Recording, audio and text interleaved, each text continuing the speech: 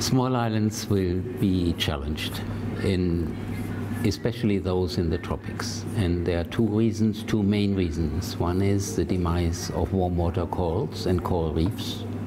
And the second one is the sea level rise. Even with ambitious climate mitigation, we cannot prevent global warming to go or to remain much below 1.5.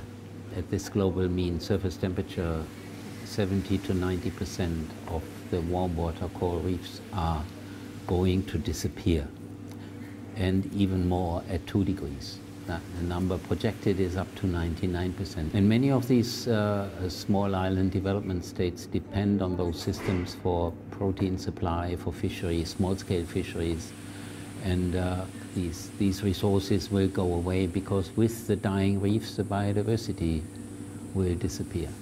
So this is one of the key challenges. The second challenge is sea level rise. If we are lucky, we can keep sea level rise over the centuries to stay below 1 meter, which is already an existential threat to some of these small island states. And they may have to take appropriate adaptation measures, and the capacity for adaptation is limited, and there will need to be a balancing between staying behind and making a huge effort to kind of raise the surface level of the island artificially. Some states like the Maldives are already doing that.